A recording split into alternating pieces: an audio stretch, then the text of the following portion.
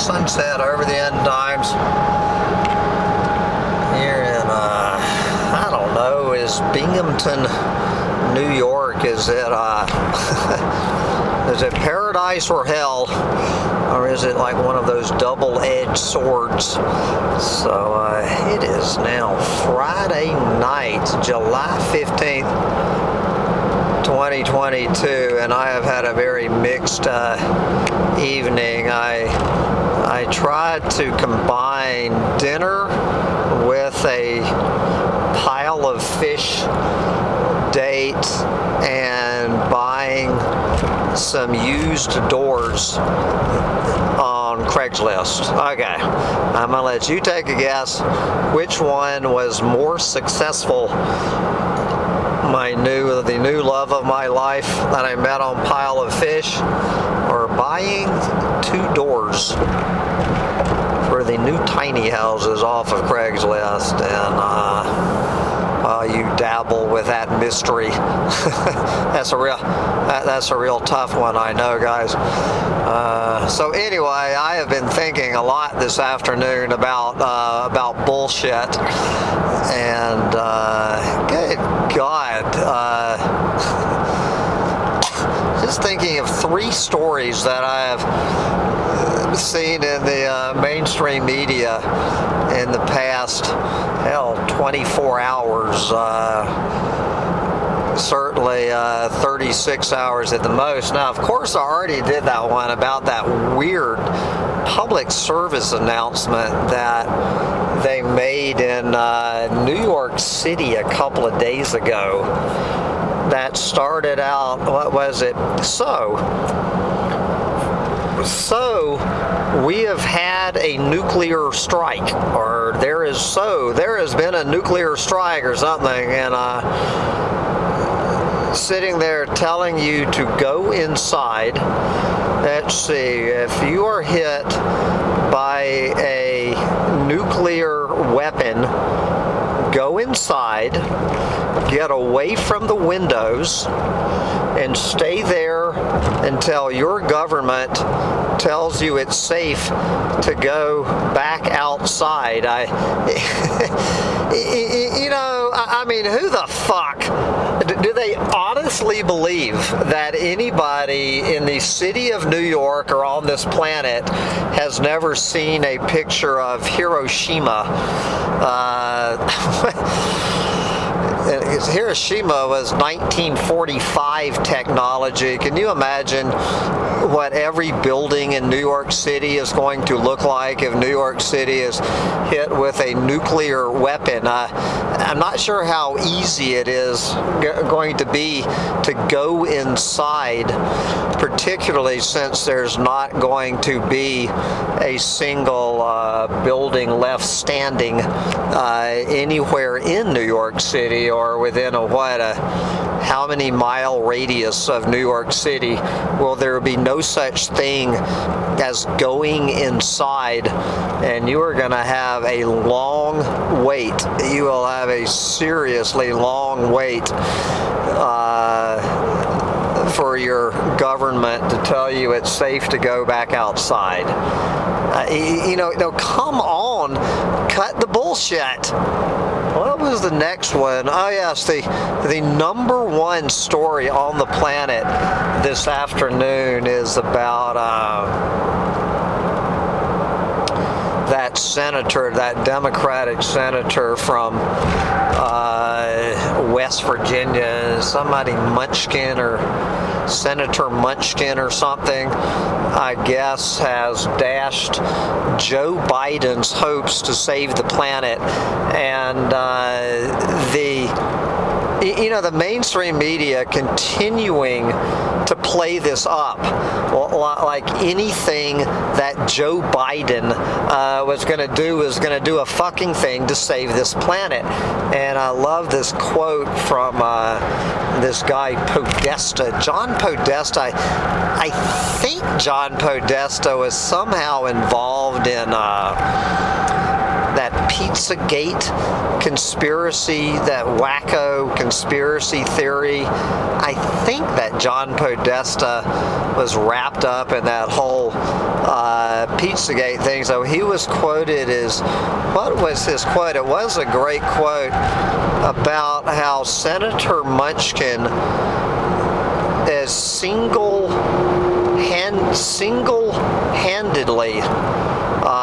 has single-handedly doomed humanity.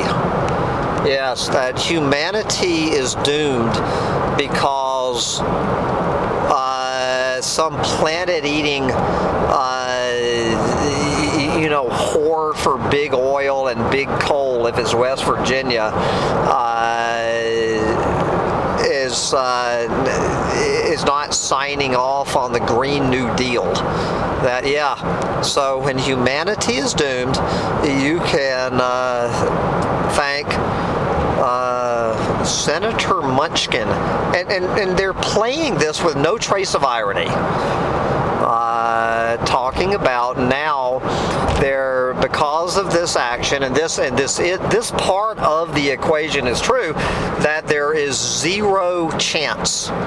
There is now zero chance that we are going to meet our Paris Climate Agreement goals by 2030, that Senator Munchkin has completely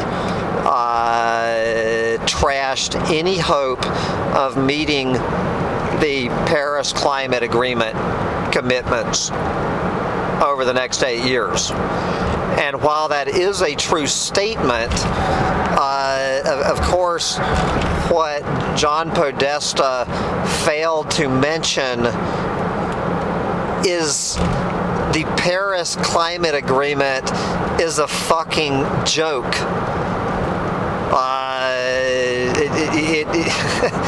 And of course, this whole thing was goddamn, it was all about solar, wind, and electric vehicles, saving the planet from fossil fuels. That, how it points out correctly that if we don't get all fossil fuels, we're fucked. This is a true statement.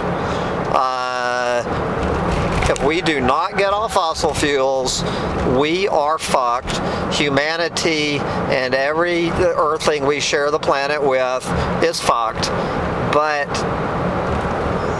the inconvenient truth, which is beginning to come out, the truth of the big green lies, of course, is if we do get all fossil fuels and move over to all of this goddamn, these solar panels and wind turbines and electric vehicles with all their batteries and all of this shit, we're still fucked.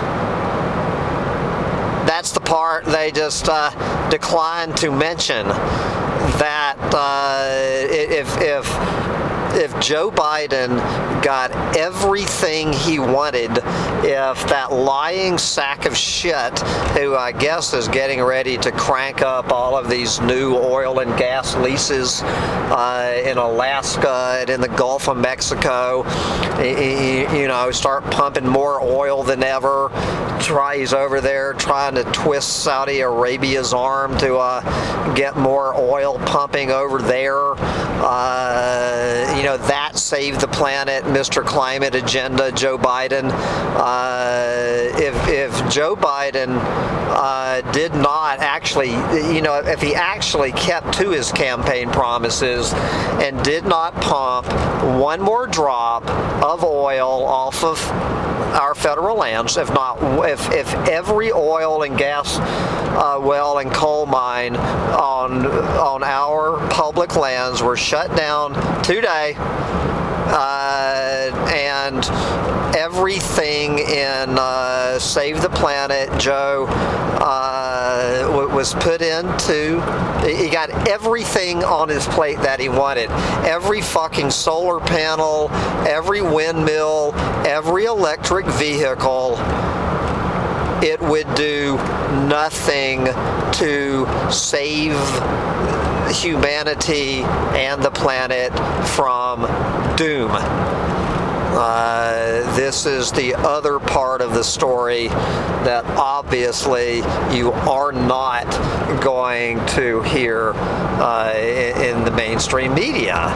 But little by little, the bright green lies stories, you know, that little eco-pussy Sam Mitchell at Collapse Chronicles was reading right off of the damn mainstream media yesterday about these millions and millions and millions of these toxic solar panels heading to landfills all over the planet over the next 10 years. That the garbage dumps all over this planet are getting ready to be buried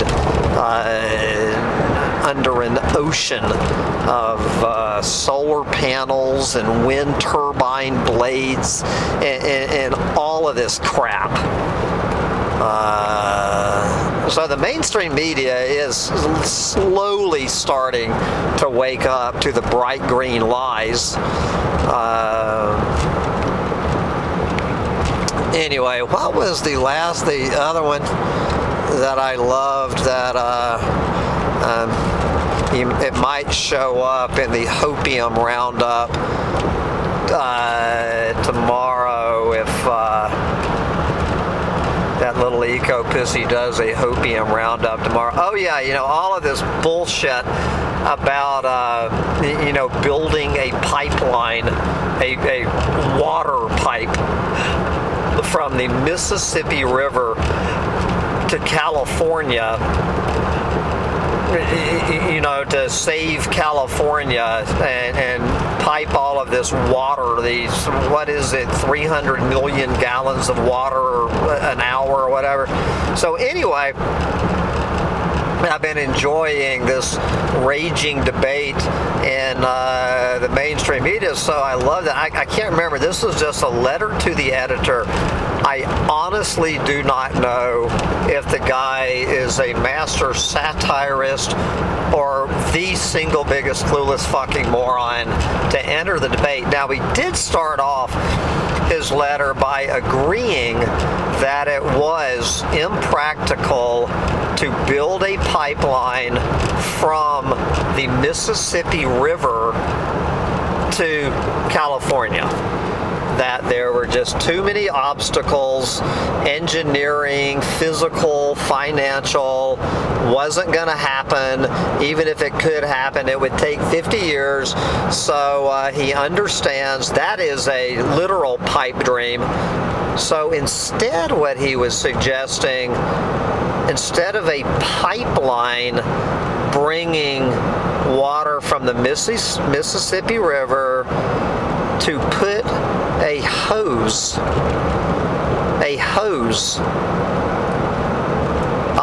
under the Pacific Ocean and bring water from the Pacific Northwest, you know, like the Columbia River and all of that water up there, the Pacific Northwest, and in a hose. And he was, you know, he was talking about how this hose was going not just provide drinking water to 40 million people, but also for, you know, to rescue California agriculture. And all we got to do is put a hose in and bring it from Seattle to LA, and all of our problems are solved. I read the letter twice. I honestly could not figure out if this dude was joking or not. I mean, this is how pathetic we've gotten. I know all about bringing a hose. I am, you know, I've been just desperately trying to keep my pond from drying up here in the New York drought, and we've been sucking water out of the creek through a hose to try to keep the pond water level up, but of course now the creek's dry. Oh God, build a hose. Anywho's, this unadulterated horse shit. Get inside. If you get hit by a nuclear bomb, get inside and stay inside until the government tells you it's safe to go outside. Build a hose from Seattle to LA and save the planet from fossil fuels by switching over to solar panels, windmills, and electric vehicles. There you go. This is of course, all three of these stand the same chance. You have as much chance surviving a nuclear attack by going inside than LA has a chance of being saved from a hose from Seattle, and that this planet has a chance of being saved by the Green New Deal. It's all equal level of unadulterated fucking horse shit. So,